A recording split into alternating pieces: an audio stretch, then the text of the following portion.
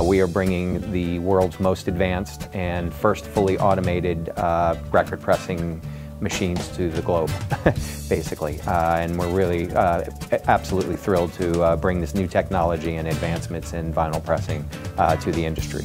So the positioning of the vinyl record presses is literally 20 to 50 feet from where they'll get assembled.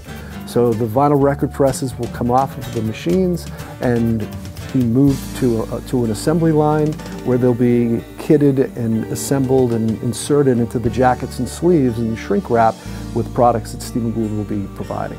For the industry as a total, I think it's extremely exciting, and the obvious is that these are the newest machines. There hasn't been a new pressing machine put in the industry in close to 40 years. So I think just the advancement in bringing some new technology, having computer-based machines, that is, I think, revolutionary for the industry. From the Dallas perspective, which is even, I think, more exciting, it brings this idea that there is, that we already know, a budding and tremendously vibrant music industry in both producing, engineering, in talent, songwriting already happening, and we're able to shed that spotlight right onto the city with bringing this new technology and another element of the industry.